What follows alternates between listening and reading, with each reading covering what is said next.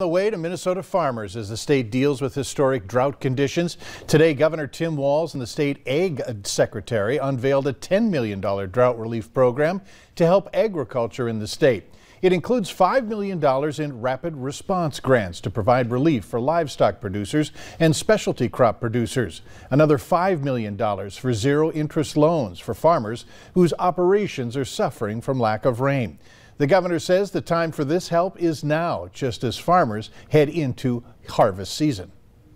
Again, for Minnesotans, the reason this makes a difference to you personally is we need to keep folks on the land. We need to make sure that we have these producers that stay here and that they continue to make sure, and it's not just for Minnesota.